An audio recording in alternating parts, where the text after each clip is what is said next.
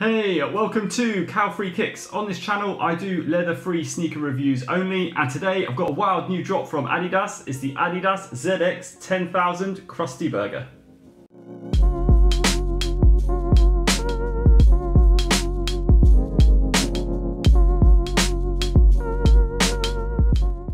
Welcome to the channel. If you haven't seen one of my videos before, I always look into 5 main things when I review a pair of sneakers, and at the end of the video I'll give them an overall rating out of 5 stars.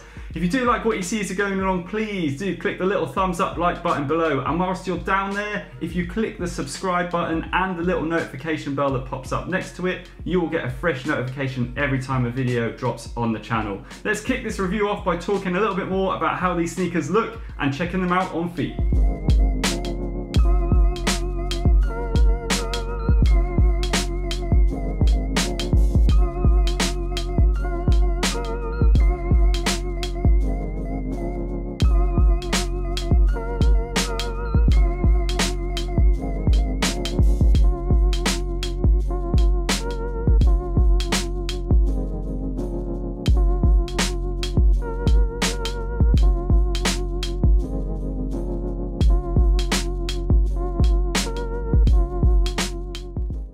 These ADIDAS ZX 10,000 Krusty Burgers look great on feet and in hand. They are obviously based on Krusty the Clown, the character from The Simpsons, and his famous fast food chain Krusty Burger. What you're getting with this is so much detail on the upper and on the inside of these sneakers. I really do like how fun the Adidas have made this shoe, and I think it just looks great. Now what you've got is many different textiles on the upper, and they all are an ode to Krusty the Clown. At the front you've got this canvas detailing in beige, and then you've got this red felt synthetic suede that just lines the front of the toe box. Underneath that you've got kind of this neoprene nylon feeling on top of the toe box area, and that runs through all the way up to the tongue, and at the top of the tongue you've got this really nicely coloured Adidas logo in the Krusty the Clown colours. At the bottom of the tongue here you've got the standard torsion lace plate at the front.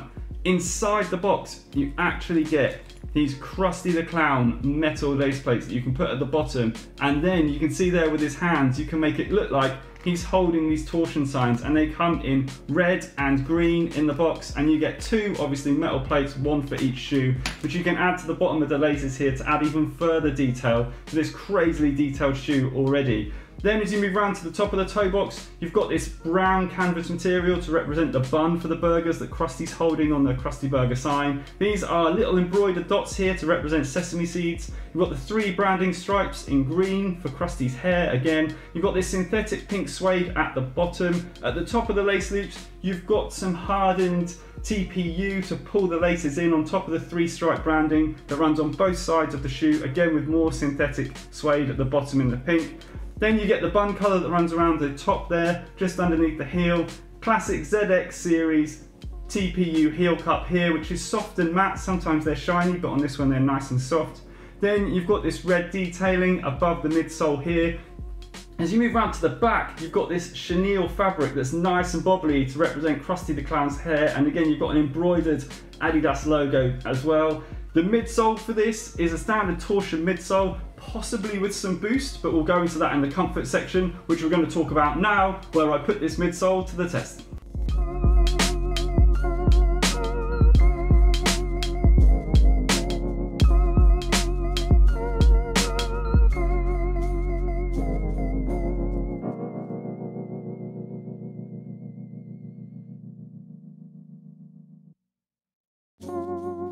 One thing I forgot to mention in the looks section is the fact I really don't like the laces that are provided with this sneaker. Now you get these white ones, and you also get these black ones in the box with these little yellow tips, but to be honest I find them stringy and just a bit too wiry and thin for the overall look of the shoe. When I'm doing them up they just felt a bit ugh. So for me, I would swap the laces out, and also like to see some more bolder colours provided by Adidas, but that's really my only gripe with them looks wise. Now moving on to their comfort, they are a nice, comfortable shoe. Overall, I did find them very comfortable underfoot and on top. You've got some nice foam detailing in the toe box area that runs through to the tongue. You've got this black kind of towel-like fabric that runs through the heel box, which is nice and padded. The insole for the sneaker with the Simpsons detailing and the Krusty Burger motif, it's just a standard insole, no fanciness going on with that. That is sat on top of this EVA midsole. Now, this EVA foam midsole could possibly have Boost inserted into it somewhere, like some of the other ZX series that Adidas have released recently, but I couldn't find any information to confirm or deny that. Now, the foam does die off a little bit towards the toe in terms of comfort, but from the midfoot back, the torsion system and the amount of foam bounce you get under your foot is nice, and it's nice and soft and responsive. So overall, really nice ride underneath the foot. Fit wise, these are an absolute true fit, so do not worry about going half a size up or half a size down, because they really do fit nicely. Next, I want to move on to their weight, where I'm going to pop them on the scales to show you how much they weigh.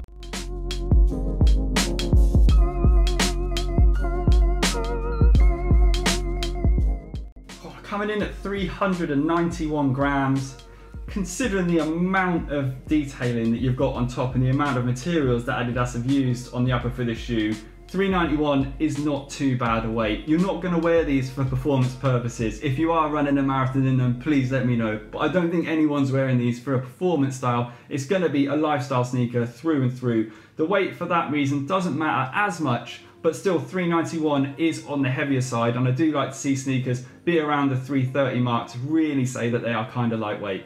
Next, I want to move on to their breathability, where I'm going to pump smoke through the upper to see if this heavily detailed upper is breathable.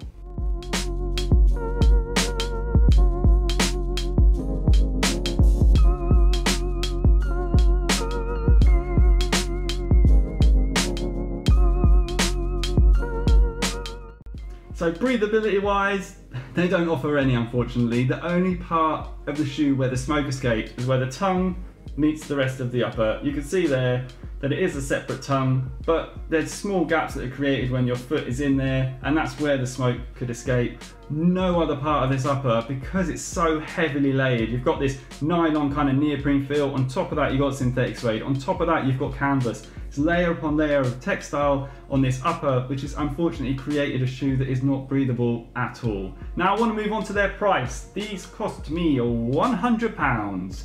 Not bad. I don't mind that price at all, to be honest, because of how imaginative the shoe is and the amount of shoe you are getting for that money. Now I want to move on to their overall score. Now for me, these are really solid 4 stars. I love the ZX series. I love how imaginative this is. I love the different take on the shoe. The only aspects of it that really let it down are its breathability, and it is a little bit heavy. If you like what you've seen today, please do not forget to give the video a thumbs up before you go. You can also follow me on Instagram and subscribe to the channel. Thank you very much for watching. Hope to see you again soon. Cheers. Bye.